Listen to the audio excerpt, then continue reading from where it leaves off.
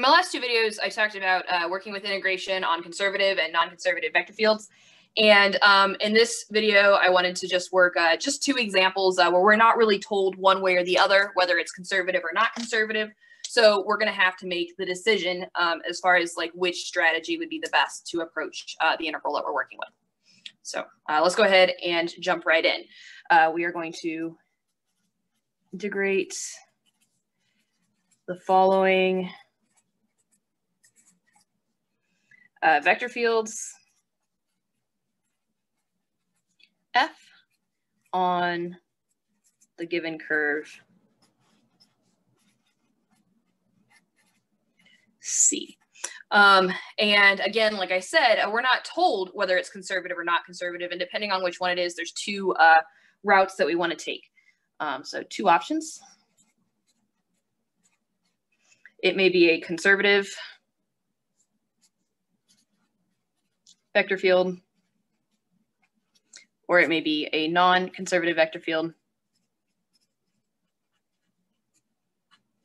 In the case that it is conservative, we're going to want to use the strategy that the integral over the curve f dot dr is equal to the potential function evaluated at the end point minus the potential function evaluated at the start point. Whereas in the non-conservative case, which was what we learned about first, and this is really just kind of, I guess, the most basic method. What you wind up doing is you parameterize your curve and you use that to get a standard looking integral by plugging that into the function you're working with, or the vector field. Kind of running out of space there. Okay, so we need to, before actually doing each problem,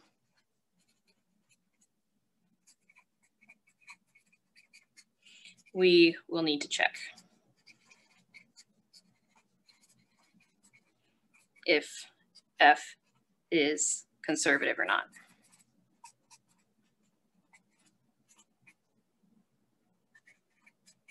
Okay, so let's go ahead and get started with that. Our first example, we have that f is equal to y cosine x and sine of x. And we're told that C is equal to the line segments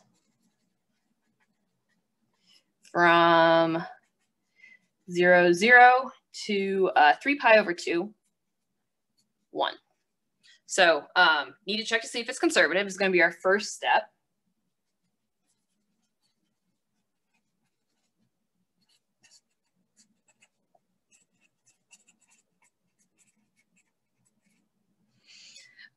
So in order to do that, since we're working with a two-dimensional vector field, we need the partial derivative with respect to y of our first component here. This one would be f1, this one would be f2. We need that to be equal to the partial derivative with respect to x of our second component.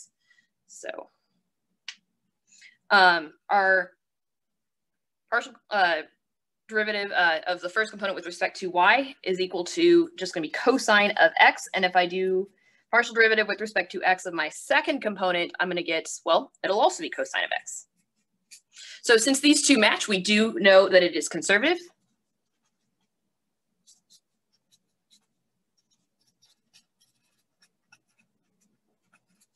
Which means that we apply the fundamental theorem for line integrals, which is the thing that tells us that the integral over the curve f dot dr is equal to our potential function evaluated at the end minus the potential function evaluated at the beginning of our curve.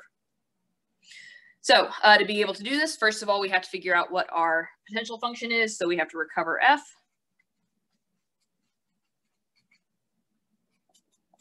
From its gradients.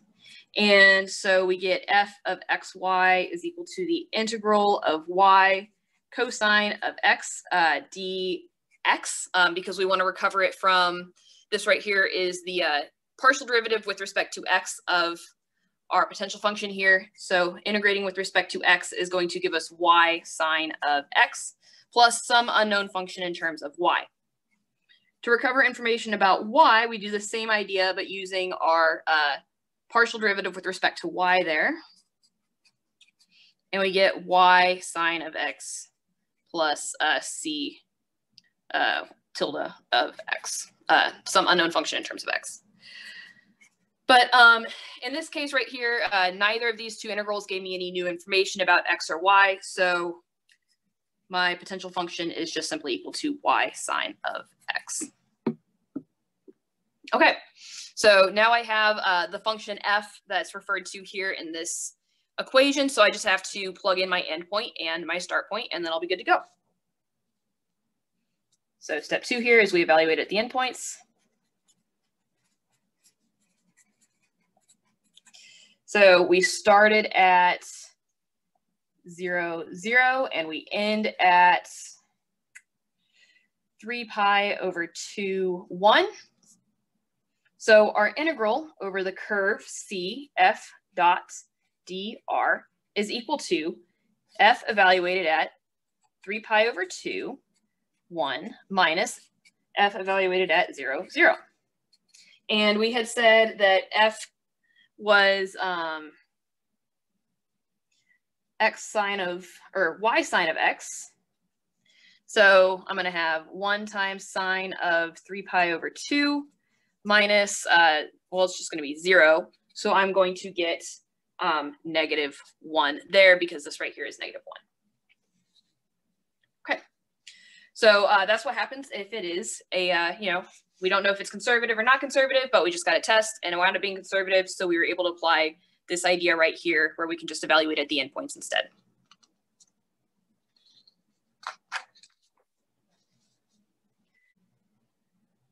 So in this example, we have our vector field is equal to 0, x, and c is equal to the piece of x squared plus y squared equal to 9 that is below the x-axis and has a clockwise orientation.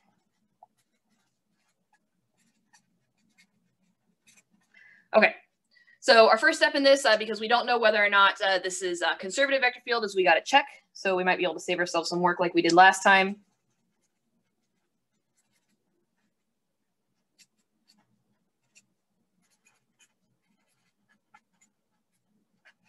And we want to make sure, since this is a two-dimensional function, we want to check that the when we look at the first component of that vector field, that when we take the derivative with respect to y, that winds up being equal to the partial derivative with respect to x of the second component.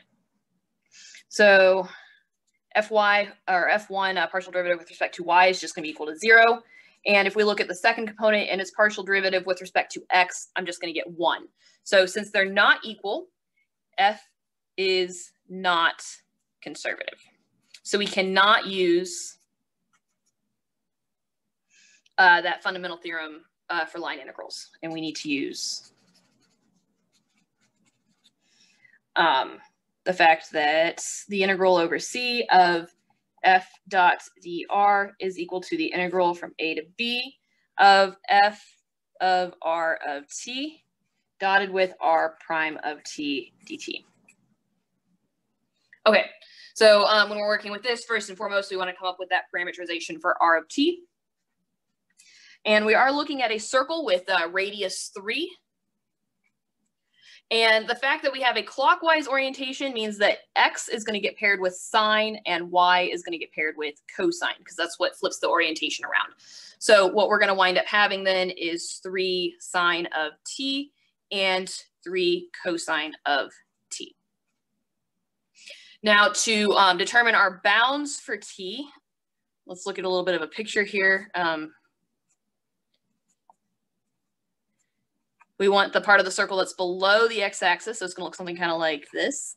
And we are moving from 0 around to this location over here, so 0 up to, let's say, pi. And generally speaking, you know, if we had a counterclockwise orientation, we'd be going like up and over like that. But since we have this clockwise orientation that has been taken care of by swapping sine and cosine, that's what causes going from 0 to pi to come down to the lower half here. So we will have t being between 0 and pi. And our derivative, our prime of t, is equal to 3 cosine of t negative 3 sine of t, just like so. All right. So now at this point, I think we are ready to start setting up our integral. I guess if we want to, we can say that we can note that f, which was originally equal to 0x, is going to give us f of r of t equal to 0, and then my x component is that 3 sine of t there. So that's what I'm going to get for my new vector field. So my integral over the curve c f dot dr is equal to the integral from 0 to pi of 0, 3 sine of t dotted with 3 cosine of t negative 3 sine of t dt. Okay, just like so. So now at this point, all you got to do is take the dot product of the inside. So we're going to get 0 minus negative sine squared t, and all you got to do is apply just a pretty straightforward power reduction formula for sine squared to be able to finish up that integral, which I will leave to you. So anyway, that's just a couple of quick examples for working with vector fields, integrating over vector fields when you have not been told whether it's conservative versus not conservative.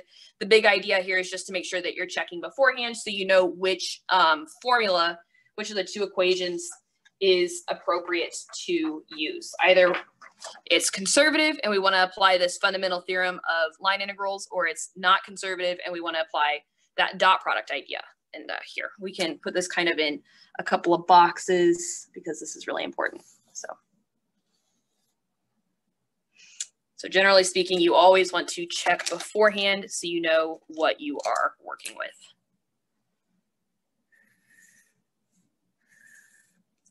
Just like so. All right, so that's pretty much it for this one. I'll see you guys next time.